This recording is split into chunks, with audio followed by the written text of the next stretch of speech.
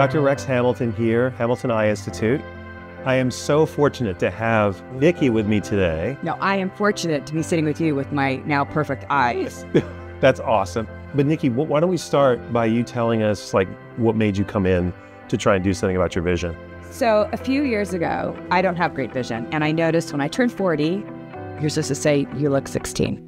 Well, so when I turned 40, that might be all of a sudden, I couldn't read. And I was like, okay, I started at my little readers, and all of a sudden I graduated to 3. And I was like, ooh, that's concerning. But you didn't wear no glasses before the readers, correct? In fact, yes. When I was growing up, I wanted bad eyes because I thought the glasses were so cute. It was like a fashion statement. And I will skip dentist appointments. I will skip anything. But eye doctor appointments, I went to all of them hoping, and every time it was like 20/20 vision. Right. So what Nikki is describing is called farsightedness. So somebody who's farsighted doesn't need any glasses until around 40-ish. It's age related, right? It's age related. And what happens is the lens inside the eye really loses its ability to focus. So you start going, whoa, having trouble, gotta make the fonts bigger on my cell phone, all of that. During the pandemic, I was driving on the freeway at night. I was like, oh my God, my distance is going down too. So all of a sudden, it began the journey of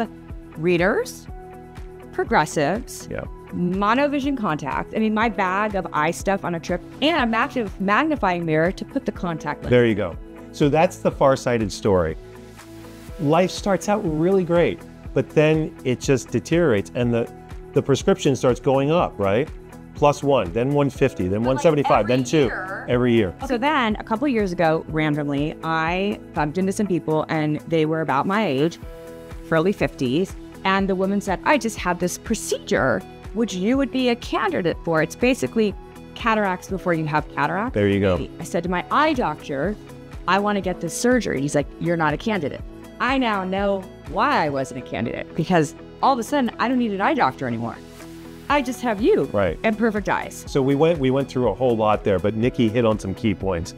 So what the refractive lens exchange is, we replace the natural lens of the eye with an implant that lasts for the rest of your life and gives you pretty much a full range of vision from cell phone all the way out to the distance without glasses.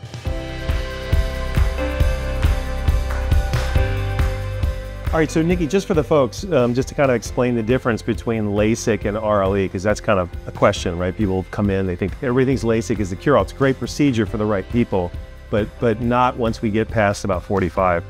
So LASIK is working on the window on the front of the eye, which is the cornea, the structure right here. And if you have LASIK done, that stays the same the rest of your life, okay?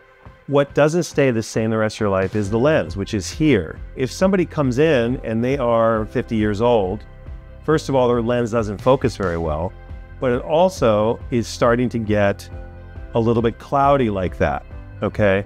And so people develop cataract. Cataract is not a disease, it's part of the aging process.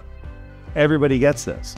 So if somebody comes in, they're 50, 55 years old, and they say they want LASIK, I have to say to them, it's not the right procedure. So what we want to do is we want to replace this kind of cloudy aging lens. I say, your lens has outlived its useful life. It's kind of how we say that. So we're going to replace that with a lens that's perfectly clear. It actually looks like this. This is called the Odyssey lens. Okay, this is a lens implant that replaces your natural lens. And this lens stays the same the rest of your life. So if I intervene when the lens looks like that, you will never go through this process of getting a bad cataract. So that's the concept. And you see, if I do LASIK, it doesn't do anything. The lens is still gonna get worse.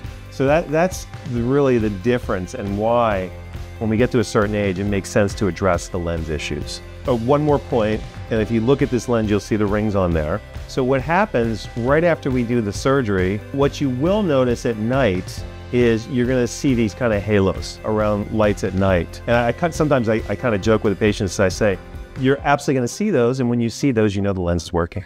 Yeah, because they're on the lens. Yeah. But to be honest with you, because my eyes were so bad, I had weird stuff at night anyway. So it wasn't that dramatic where it bothered me. It was pretty minimal. Right.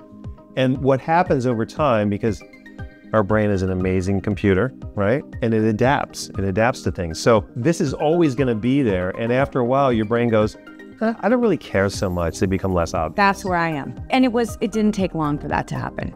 Absolutely. And that's one of the reasons I really like the Odyssey lens. In the clinical trial, when they looked at this lens, they asked all the patients at 1 month, are you still noticing bothered by the halos? 3% of patients said yes at 1 month. So 97% of patients really start to ignore these pretty quickly. Thanks for your time. Thank you for doing my eyes. So glad. Are you kidding me? My pleasure. This is my pleasure to sit here. We look forward to seeing you at Hamilton Eye Institute to see if we can help you. Don't hesitate. Sign up.